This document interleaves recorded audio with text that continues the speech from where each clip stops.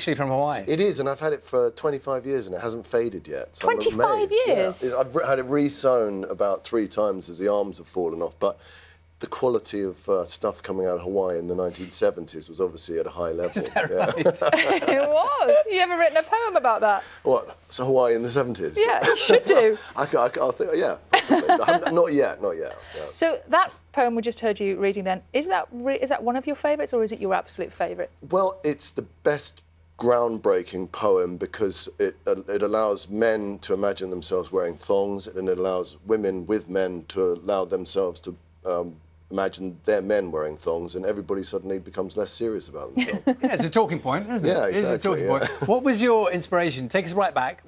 How did you get into poetry in the first place? What was the thing for you? Well, I guess the origin of it was being read poetry by my mother when I was a child, and I think that's probably the most important time for anybody to get into poetry, particularly rhyming verse, which is what I'm into.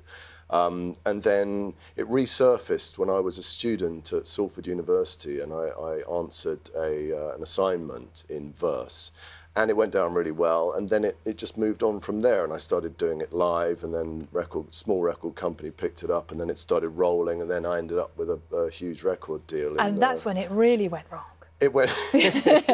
Yeah, that's probably... What happened? Well, I think I suddenly became an international media story, and for a 26-year-old full of beans performer to suddenly be exposed to such enormous media attention. So it went from doing okay, doing pretty well, to stalkers, paparazzi, limousines, newspapers from all over the world phoning up, being sort of farmed out and doing too many interviews and just becoming probably overwrought by the whole thing, and then every single person in the record company was sacked in one fell swoop, and I walked away from the deal. And, so the effect on that did that stop you being creative? I mean, that had an impact on your writing and your work? Well, I went and lived in a wood for 3 years. 3 years? Yeah, okay. yeah.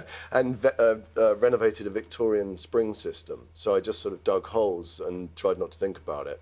But I think the effect that it had on me was, quite close to, there's been a lot of discussion about what mental illness is in recent times, and it took me somewhere quite dark. Back in the right place now? Absolutely. Can I just say my very favourite poem in the book is about chocolate digestive? Yes, it's going down a storm. Is that one of the most popular? Yeah, but I do it if I do it live, I have a survey of the audience of which members of the audience like dark chocolate and which members like milk chocolate. Yeah. And it's quite a big issue. Conclusion is that well, it is a big issue. Brexit-sized issue. Dark chocolate's slightly better at the end.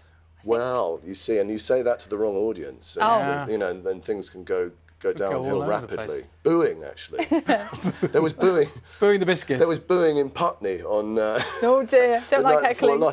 Would you have thought it, that the audience in Putney were all into milk chocolate digestives? Murray, thank you very much indeed. Love to see you this morning. My pleasure, thanks for having me. We're back on Breakfast tomorrow, aren't we, from